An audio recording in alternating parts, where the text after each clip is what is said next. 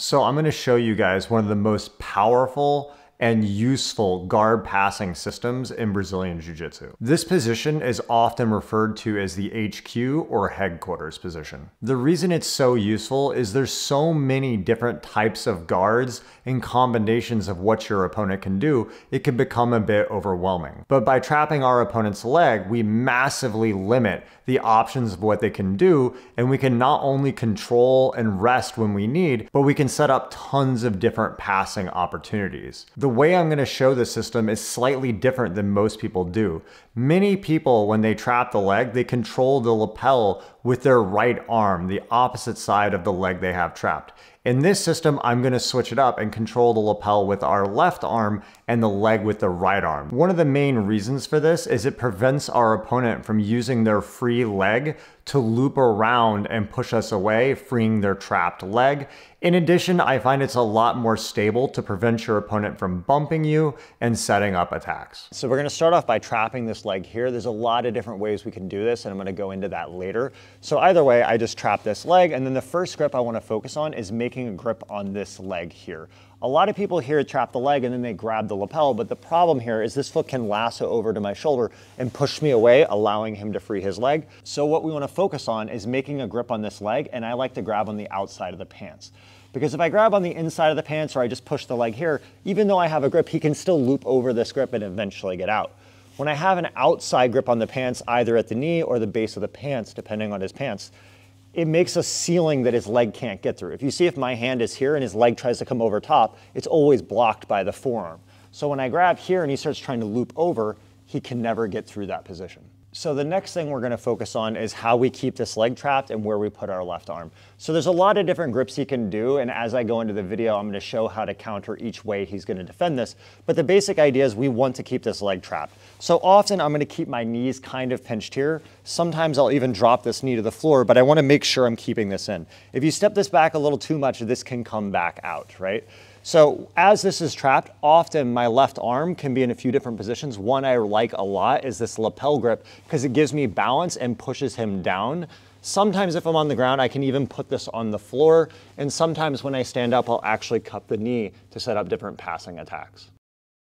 So the first passing situation we're going to look at is going to be based off of when our opponent tries to either break the grip of the leg that we are controlling, or they in general just try to push and move a lot to try to escape from the position that you have them trapped in. So in this first situation, they're going to be looking to grab the sleeve and break this grip. Sometimes they'll even grab the cross collar here. As long as I have this outside pant grip here, it's very hard to break the grip, especially if you're at the knee, because he can't kick his leg far enough and my palm kind of braces into his knee here.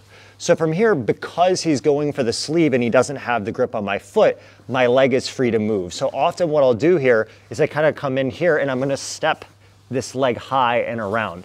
Once I come around here, I have a very strong finish position. This leg cannot lasso over because I have the outside knee grip, and I can move around, come into knee on belly, and consolidate inside. Another variation of this could be is I back up a little bit here, and now I can grab this other pant leg, and it turns into more of a Toreando sequence, but it still finishes in the same kind of knee on belly side control situation. Another excellent option here is as I'm in this position, if I feel this knee opens up a little bit more, is I can use this to drop into a long step pass. So again, what I do is I kind of move out to the side and I drop down and try to catch my head to tripod into his chest. From here, I often switch down the back, and now I can walk around, smash up, and come to the finish. And remember guys, if you're enjoying this content, be sure to comment and let me know if you have any questions or future requests. And as always, like and subscribe to help support the channel. Another method of trying to escape from this position will be your opponent trying to turn to the other side to escape to a knee shield or a reverse De La Riva position. Usually when they do this, they have to put their foot on the floor to actually get the force to turn to the other side. And we can use this to set up knee cut passes and other attacking opportunities. Because I'm pushing here, he doesn't have enough force to just turn back this way because I'm keeping his hip pinned with this grip on the leg. So often when I'm here, he'll have to put this foot on the floor. So as he turns to the other side, the fact that this is pinned keeps this open so I can drop into a nice cut position here. If you didn't have this and he turns in and he has a knee shield or a good reverse De La Riva, now he has a lot more ability to fight in this position. But because we're coming to it from this position here, he actually exposes a lot more opening when he does this. So I'm here controlling, he tries to turn back into the other side, and I'm gonna drop here. As I do this drop and he turns, I wanna use my shin to pin this leg to the floor. Once I've cleared this, there's a lot of different finish variations you can do from here. If this leg is fully killed, I'll always try to switch up to the rib cage, because now once my arm gets ahead of the leg, he can never lasso because I'm at the front of the leg and I can come through. I'm not gonna go super in depth on it. It's possible from here he could try to grab a single leg maybe, and now this turns into more of like a half guard passing sequence where I use a lot of face cranks. I've done other videos on this before. But the thing is, if you're fighting a really good open guard player, you basically funnel them to the exact position they don't want to be in. And if you know how to pressure from here, it's a really, really bad position for them. In this situation that as they turn, they do get a good reverse De La Riva hook in, what I always want to focus on here is pulling this leg back towards the floor. If I allow him to get this in my bicep, he can push and start inverting to go underneath for attacks. So I pull this back and now try to get that in the bicep.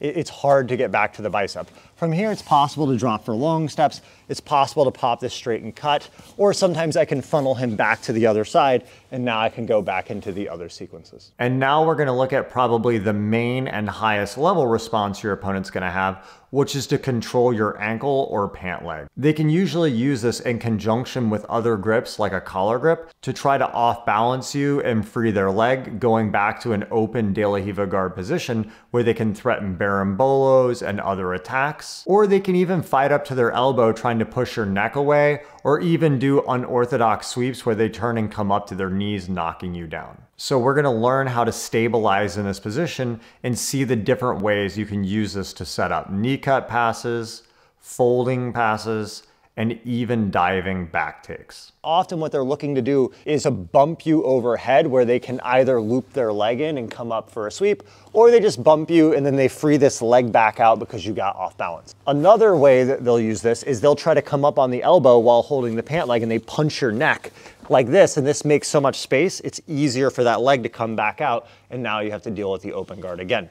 Again, this lapel as our base is going to be super useful for blocking both of these. If he tries to pull me overhead, I usually push this leg back, but I still keep my hip kind of locked on this leg so it's not easy to free this foot, right?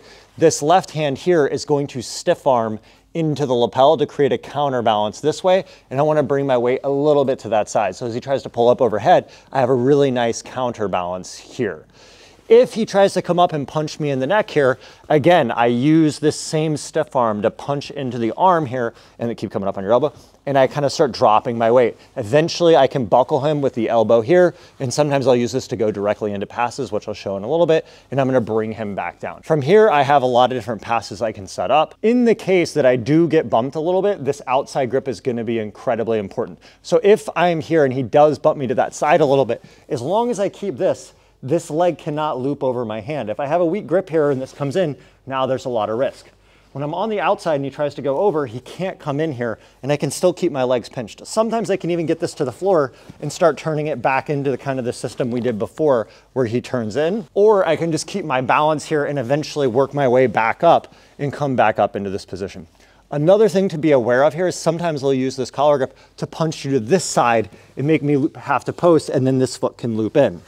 But again, what I want is to keep this knee down, and I use this hand not only to frame his leg, but it's a hand post. So the more I have my weight to this side, when he tries to punch me to that side, this becomes like a post but on his leg, and that gives me the balance to start using this to set up different passing options. So now that you understand the base control in this position, we're gonna start looking at different passing opportunities. The first main combos we're gonna look at is the combination of the folding pass and the knee cut pass. These two, when combined together, create such a difficult dilemma for your opponent to defend. Because when you trap the leg, often you can fold them to one side, and the only way to resist that is to open up their knee, which gives you the option to hit powerful, explosive knee cut passing opportunities. So the first pass situation is going to be the folder pass. So I have the lapel here, and what happens is maybe he was trying to sit up, I'm framing this, and I start to come down. I'm going to feel that his knee is leaning a bit to the side. It often will be. So what I'm going to do here is, as he's framing with this, I'm gonna switch my arm down the back and I'm gonna use my whole chest and pec to almost like arm bar his elbow this way. It completely diffuses this frame, pushing me away. So I have balance, I could stall here if I need, and when I'm ready, I switch down the back and I go here. So now I start laying my chest into his elbow, which makes it, keep framing hard, it makes it really hard to use that. From here, I'm gonna shin slide out to the right and look to grab this lapel. I'm gonna drop and I wanna get my head in his chin if I can as quick as possible. Very often this arm, it can get trapped under his leg, but he's almost always gonna bring it out because he wants to get away, and ideally he would like to try to come up to his elbow and fight out like this. So what I wanna do is as this comes out, I want to try to catch this here, because once I have this, he can no longer come up on the elbow. I have a great position to control. From here, there's a few different finishes. I'm just gonna show two basic ones. What I do, the first one is I'm just gonna bring the outside shin over top to clear both of these, and now I can switch. And now it's very easy to run around to side control. The next one is one of my favorites, which is when I'm here, if I can weave my knee in between his legs like this, I have almost a guaranteed mount. I can sprawl his hip down, my right knee comes up to the hip, and it comes straight up to the mount position here, and can continue to attack. So now looking at the knee cut here, often what happens is, as I start to get this position stabilized, I start to lean my weight a little bit this way, you'll feel your opponent opens this knee up this way because he wants to resist that pressure. And I'm gonna use that force that he's using to strike with a knee cut. So what happens is I go here, I start to fold, and now I'm gonna shoot my shin right into his shin, and I try to open his hips as hard as I can, like this here. A lot of times he's gonna keep the pant leg. If you go fast enough, you might be able to get rid of it.